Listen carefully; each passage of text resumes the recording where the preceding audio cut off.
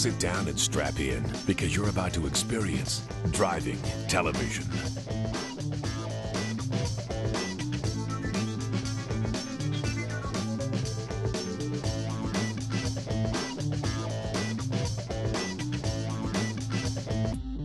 Welcome to Driving Television. I'm Lacey Elliott. And I'm Zach Spencer. On today's show, Lacey and I kind of split up and drive different vehicles. I get a chance to drive a two-seater convertible mini Roadster. The main competition for this car is the MX-5 Miata, one of Lacey's favorite cars. Well, I'm going to be driving something that's a little bit bigger, not so sporty, but definitely more practical and better for families, the all-new Ford Flex. Straight ahead on Driving Television. This is Driving Television with your hosts, Zach Spencer and Lacey Elliott. Also on today's show. It was a staple in the 60s, but can the all-new Dodge Dart capture market share 40 years later? Closed captioning for this program is brought to you by Nissan. Innovation for all.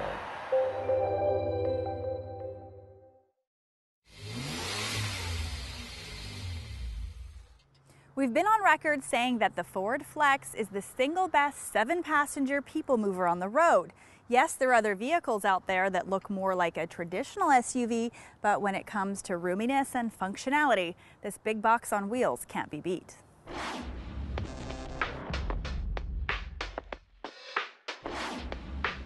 When we first reviewed the Flex, Zach and I were split on the design.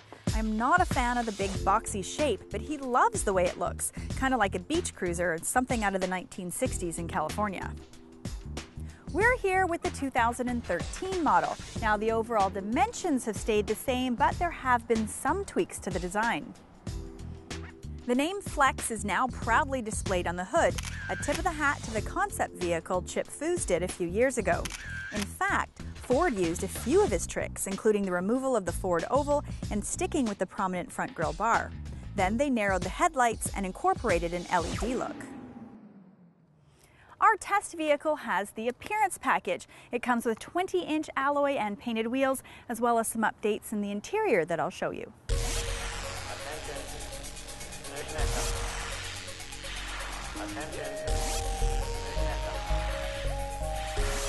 The appearance package adds leather seats, upgraded door trim, and a classier overall look. If you're familiar with the previous Flex, you will immediately see the differences on the interior. The new dash now looks a lot more like the Edge and Explorer.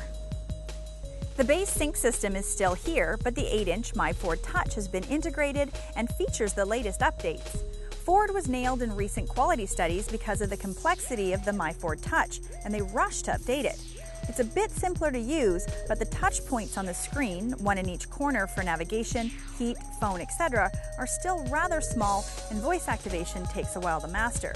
Now, Zach was not a huge fan of the touch surfaces for the fan and other controls below the screen. We both think they look cool, but he doesn't find them as rewarding to touch and use as dials and buttons. I like it. I guess it just comes down to personal taste.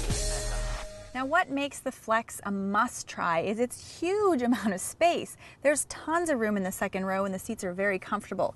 They tumble forward for easy access into the third row, and there's a lot of space back there too.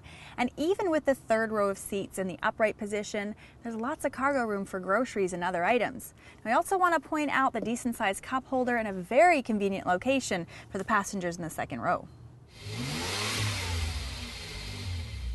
Ford also went to town with updates under the hood. The new base V6 engine has 20 more horsepower, bringing it to 285 from the upgraded 3.5-liter V6. The driver can also get the engine to perform just like they'd like, thanks to a 6-speed shiftable automatic that Ford calls Select Shift. If you want to do the shifting yourself, though, you'll have to use the paddle shifters behind the wheel. Ford wants to provide their direct injection turbocharged engine that they called EcoBoost to 90% of their lineup by next year.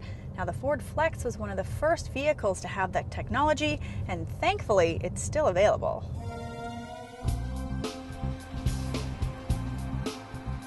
If you love the power and torque of a V8 engine, but you don't want to pay the high fuel prices, the EcoBoost motor provides V8-like torque at 350 foot-pounds and 355 horsepower. With this engine, the Flex can fly down the road and pass on the highway with ease, even when the vehicle is full. This would be our engine to order. The Flex shares platform similarities with the Edge and new Explorer, but the Flex is more car-like than the more ruggedly tuned Explorer. The boxiness of the design helps the driver to see each corner, and the big windows help too. The smooth ride and powerful engine make the Flex feel much more agile than it looks.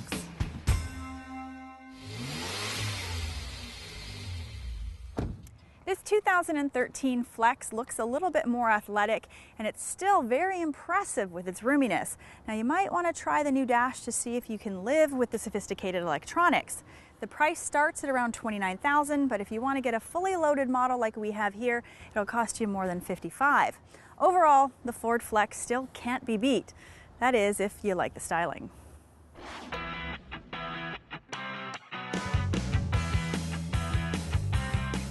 Interested in an SUV? We have all the reviews of the latest models at drivingtelevision.com.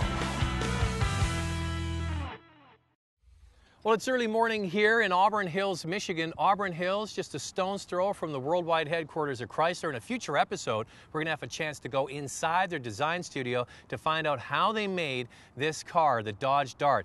Based on an Alfa Romeo Giulietta platform, this vehicle has Italian roots. And because we're in Michigan, we've got the Dodge Dart. We're going to head up north, probably 230 plus miles, and then come back to a place called Traverse Cities, named one of the most beautiful spots in North America. And it's also wine country in Michigan. It's our kind of tie-in, bringing the American car back to its Italian roots with a little vino. Now, we have to pack this car up with all of our gear. We've got 2 suitcases in there. We've got a couple of tripods, and it gobbles it up nicely because this Dart competes on price in the compact class, but it's almost mid-size. Let's head out on the road.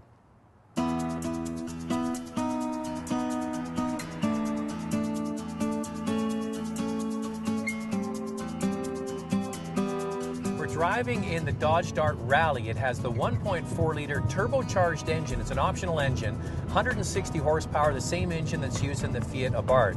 And we're cruising along at 70 miles an hour. That's the speed limit here in Michigan. And we've got the cruise control on, and we've just passed 40 miles to the gallon on the trip computer here. That works out to 5.8 liters per 100 kilometers. That's impressive mileage. Now, we're not even halfway through our road trip. We'll let you know how we do when we get closer.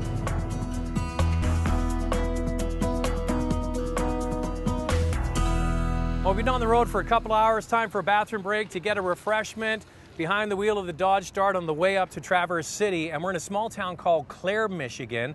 And you know what? It's been a very nice ride because the suspension has this European tuning, has great feedback to the driver, but it's not jarring or bumpy in any way. The big freeways on the way up here, the beautiful roads in Michigan, 3 and 4 lanes wide, but a lot of the surfaces are covered in concrete with expansion joints, and that has not been a problem for this car at all. The other thing is the Dart is available with the 8.4-inch, the big navigation Uconnect screen. It got us here to McDonald's in Clare, which is nice for a break, and it's going to continue to get us all the way up north towards wine country. Room hasn't been an issue either. As I mentioned off the top, this car has mid-sized dimensions on the inside, but for a compact price. So far so good. Let's keep heading up north.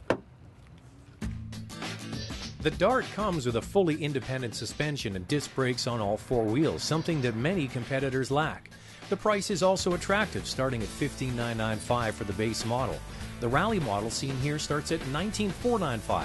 And the top models are the limited and RT trim levels at just under $23,000. There's also 3 engines to choose from: the base 2-liter with 160 horsepower, then the turbo seen here also with 160 horsepower, and the 2.4-liter with 184 horsepower. Well, we finally delivered the Dart back to its Italian roots, surrounded in wine country in Old Mission Peninsula in Michigan, a beautiful part of the world, something we had never even heard of before. And this car has performed flawlessly. We've driven over 500 kilometers today, driving here, driving around the area, shooting, getting in and out of this car. It's taken us about the best part of a day, 6 or 7 hours. And sitting behind the wheel of this car, the one thing I have to say, comfortable. If you're somebody that wants room and space in a compact price, you can get mid-sized dimensions in this Dodge Dart. The other thing is it drives on the highway so beautifully, great suspension, perfectly tuned, and you can just relax. It's smooth and quiet, but also very dynamic at the same time. So that's the first part of our drive with the Dart here in Michigan. Make sure you tune in to the next show when we take the Dodge Dart right downtown. We get a little gritty in downtown Detroit to taste a cultural phenomenon. Have you ever been the victim of a low tire and need to add air? Spending time guessing how much air to put in a tire can be confusing. First, you have to find the recommended pressure required and hope that the filling station air pump has a pressure gauge. There's a new driving innovation that takes care of the guesswork. Nissan has just introduced Easy Fill, a feature that detects a low tire thanks to the tire pressure monitoring system. Once you attach an air hose to the car, the four-way flashers come on. This lets you know that air is going into the tire. When the tire is full, the horn sounds. If you accidentally put too much air in, the flashers blink faster and the horn beeps 3 times. Once you let out enough air, the horn beeps again to tell you the correct pressure has been reached. This helps take the guesswork out of filling your tires. By piggybacking off the tire pressure monitoring system and having a predetermined tire pressure, the car always knows whether you have not enough or too much air. This driving innovation keeps your car safer, helps improve fuel economy, and will prolong the life of your tires. If you're in the market for a 2-seater Roadster and you don't want to splash out the big bucks for a premium brand, say $50,000 plus, there are only 2 cars on the market. The longtime favorite, of course, has been the Mazda MX-5 Miata, and now there's this mini Roadster. There is nothing like driving with just 2 seats in a convertible. It's a very intimate experience, and now we have choices.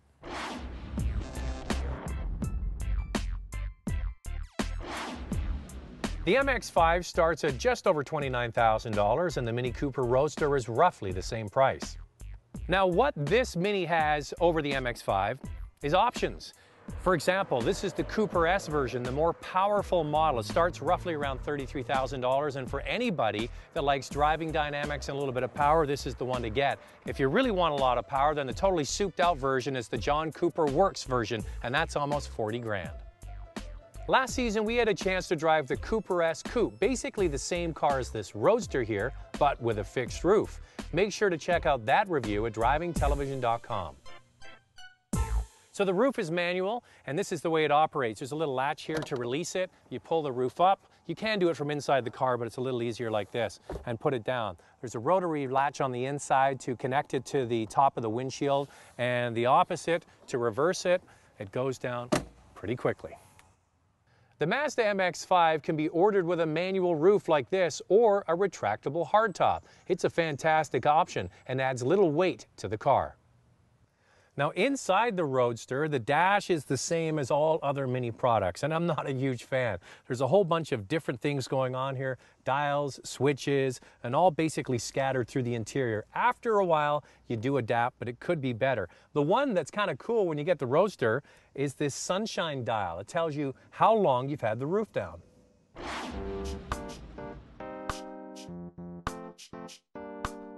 Be prepared to struggle with certain maneuvers like parallel parking due to visibility. The trunk has a surprising amount of space. This is one major selling feature of this car, a trunk that's actually usable.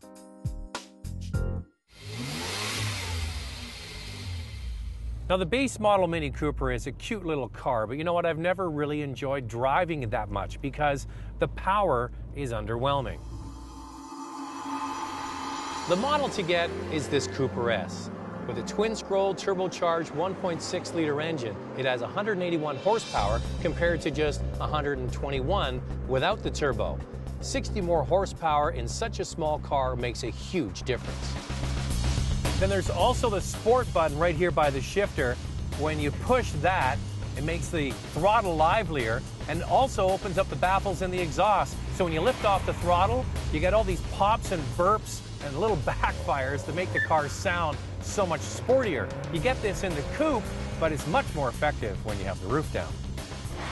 Now, speaking of noise, I found that the coupe had too much road noise coming from the rear cargo area and then reflecting off the back window. Now, because this Roadster has a totally separate trunk from the cabin, even though it's a convertible, it seems more pleasant to drive. Now, this car handles so well, you sit so low to the ground. It comes with either 15-inch wheels on the base model, 16-inch wheels on the S, and this car has optional 17-inch wheels. And the power goes to the front wheels, and that's one area where I prefer the MX-5. A true Roadster has a front-engine, rear-wheel drive layout, and there's no purer example of this than the Mazda MX-5 Miata. That car is so well balanced, and being pushed rather than pulled through a corner is a truer sports car feel. Now, the MX-5 might have less power at 167 horsepower, but the car's also lighter and it feels nimble. What this car has is more torque when you get the S model because you've got that turbocharger working for you. What this car has going for it is freshness and attitude, where the MX-5 is seen as old. Plus, it also has the chick car stigma. This car might be saddled with that one day too, which would be too bad. The reality is neither car should be. They're both fantastic cars to drive.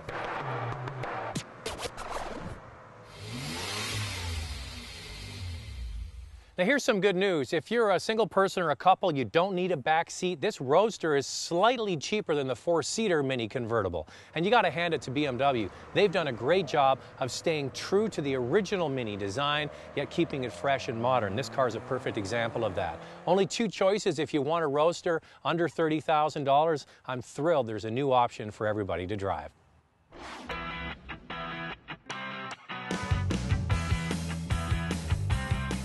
Interested in a hot new car? We have all the reviews of the latest models at drivingtelevision.com. Is it possible to drive the green road and have a blast behind the wheel? Well, the latest generation of lightweight, high horsepower, four-cylinder cars is a great place to start. This Scion FRS is literally the hottest car on any dealer's lot. So hot, in fact, that they drive right out the other side as soon as they arrive. So how is this lightweight and better packaged car a more engaging vehicle to drive?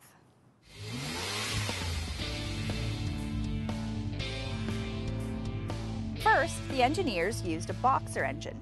This style of engine sits low in the car, helping to lower the car's center of gravity. Also, take note of the engine's position under the hood. The largest and heaviest part of the engine block is as far back towards the center of the car as possible to help deliver as close to a 50-50 weight distribution. This is also why the heavy car battery is placed just under the windshield instead of the front engine bay. Really things like a lightweight hood versus a regular steel hood. And ultimately, all of the components in this car were looked at one by one to take as much weight out and performance up. And we've done a really good job with it. Inside, the same approach to weight reduction has been utilized. Any items have been stripped from the car that might take away from the task of driving. There's a very simple heating system, very simple radio. The cloth seats are lighter than leather, and there's no unnecessary items like power seats. Even the trunk has no cover on the inside lid. Once again, not a necessity. What I think was most important about this car was that it was built around the driver, and even the inspiration and kind of the collaboration with Akio Toyoda himself, being a certified race car driver, it was really important. He put his fingerprints all over this, and it was based on the driver's ability to drive. And it wasn't a lot of bells and whistles. It was about how do you build the best car, lightweight, great output, great MPG, and still give it that best driving dynamics. And we really believe we put that whole package together for the consumer. Now it's up to the consumer to tell us. The sum total of this package is a 200 horsepower rear-wheel drive car that weighs just 1,251 kilograms. If you want to shed even more weight, then the manual is 22 kilograms lighter than the automatic. The green road never looked so hot. Production vehicle for the driving television crew is provided by Nissan Canada.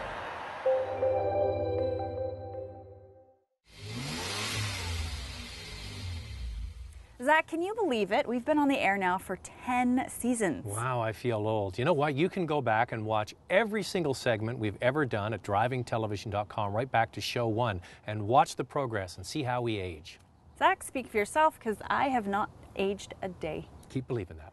All right, kicking off season 10, and we have traveled all over North America to bring you all the hottest, newest cars. Lacey, let's give everybody a recap.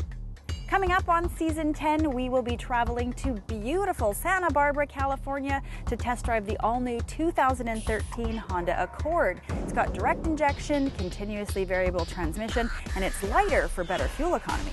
Nova Scotia, one of the most beautiful provinces in our country, and we got to go twice for two very different cars. The first one, the SL550 Mercedes. Roof-down driving and beautiful sunshine over spectacular scenery. This car is aluminum and has a spectacular V8 engine, yet it is more efficient. Plus, it has an adjustable suspension for the perfect driving attitude. Then we went to the Cabot Trail on Cape Breton Island in Nova Scotia, one of those bucket list roads that you want to drive, and the Malibu is a perfect companion. No longer sold with a V6 engine, it comes with a turbo 4-cylinder and a spectacular new 2.5-liter 4-cylinder motor. Now, speaking of another vehicle that will no longer be offered with a V6, we had the chance to test drive the all-new 2013 Hyundai Santa Fe in Ontario's beautiful cottage country. Now, that V6 is being replaced with a very powerful turbocharged 4-cylinder.